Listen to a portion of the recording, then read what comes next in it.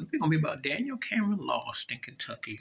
Kentucky reelected their Democratic governor. Not that I make a big deal about this, but if you remember, Daniel Cameron was the guy who was so opposed to bringing justice for Breyonna Taylor, who was African American, which is the old phrase, not all skin folks is kin folks. So folks sent a loud message to his jive behind. And he got beat good because he's a sellout simp. He's embarrassing.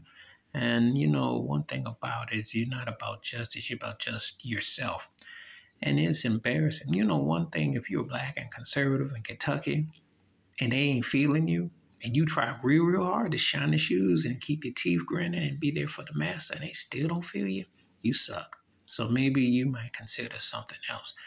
But as long as I'm remembering Breyonna Taylor, who never got justice, just like Trayvon Martin didn't get justice, but Breyonna Taylor's was just as extreme as George Floyd's, maybe arguably more.